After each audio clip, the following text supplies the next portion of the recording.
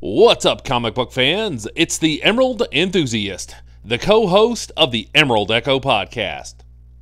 Here with a look at the Spin Master Flash movie 12-inch action figure of Batman. Collectors are excited about Flash movie merch hitting the shelves, and I am excited about the 1989 version of Batman returning to the silver screen. So with no further ado, let's get a closer look at the package details. On the bottom front, we see the Flash movie logo. On the side, we see the DC Comics logo. You can see the figure pretty well through the bubble on each side. We get product details on the bottom, and you can see the top of the figure through the bubble on the top. And here's a look at the back of the package.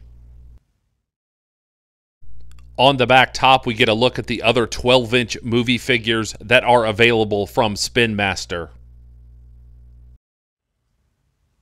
If you've seen my other reviews on Spin Master, you know that I like this basic packaging from the company. You can clearly see the figure within, and I really appreciate that.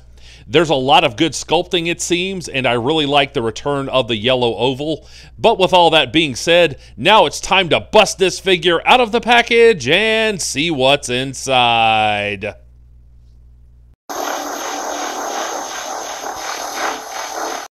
And here we see Batman 89 out of the package and ready to rumble. I would have loved an action figure like this in 1989. And I think that veteran fans and children alike will be very happy with this figure. But let's go ahead and take a closer look at the loose details now. Let's start with a look at the lower body. And the figure is sturdy. That's always a huge plus. Here's a closer look at the boots, and you can see all of the sculpting detail. The figure is lightweight, by the way. That's probably how Spin Master was able to keep the price down, one of the ways anyway. But they're sculpting at the top of the boots, and this really looks superb.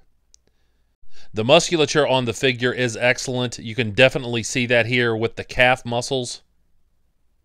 Yet Spin Master has still managed to make this look like body armor. The figure has been sculpted in such a way that it looks like segmented pieces that have been fused together. You can see the wrinkles that have been sculpted into the boots. This is really solid work. Let's have a look at the torso. And the body mold is far superior to a lot of 12-inch figures that are put out these days. There's no absence of sculpting here. You can see the individual muscle groups. And I just can't say enough good things about this chest symbol. The paint applications are spot on. It looks exactly the way that it should look. I did notice that the belt is not painted. I thought that it should be a gold color, but then I looked at some of the newer McFarlane figures from the Flash movie, and the belt is black. So perhaps that's not a mistake. This might be a newer version of the Batman suit. Look at all this sculpting on the back. You can see the various sections here. Again, it looks like body armor. Spin Master really deserves credit for such a level of detail on this figure. I also have to say that I am really pleased with this cape. Now, obviously, it's not as heavyweight as it needs to be for movie accuracy, but it still looks really good. It's not that gauzy, transparent material that's often used for these types of figures. And it also hangs from the figure really well. It doesn't seem like something that'll crease easily. Now we'll have a look at the arms. And you can see there's a single jointed elbow here. I really like the way that the gauntlets look. That's some really magnificent sculpting. Both of the hands are gripping hands, as you can see. And I really didn't expect anything like an alternate set of hands for a figure at this price point, but some type of accessory would have been nice, like a batarang or just a rope. But as I move these around, it's really difficult to find areas to criticize. These are really well done. Now let's look at the head sculpt. And I am thoroughly impressed here. First of all, it seems like the cowl has been layered over the cape, and that gives this figure an element of realism. I really appreciate that.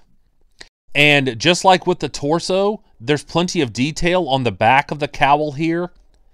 You can see all of these lines that have been sculpted in. I'm very impressed with the way the ears look. Also, the eyes don't look lifeless, and that's impressive, as well as the fact that the skin tone looks realistic. And some collectors will be very impressed by how much this looks like Michael Keaton. You can definitely see his mouth and jawline represented here. In terms of articulation, there's a single jointed knee, and that allows you to get the figure into this type of pose. The hip joint rotates. That's really impressive. So you can actually get the figure into a full split. And again, that's very impressive. There's no articulation in the torso, but there is rotation here at both wrists. The shoulder joints allow you to raise and rotate the arms back this far. So if you want to have him in a gliding pose, you have that option. Again, he has single jointed elbows. You can see that represented here. You can close his arms in this much, so I appreciate that. And the shoulder joints allow for 360 degrees of rotation. In terms of the head, you can get the figure to look side to side easily, but unfortunately, that's the extent of the articulation. The head wiggles up and down just a little, but there's not much beyond that.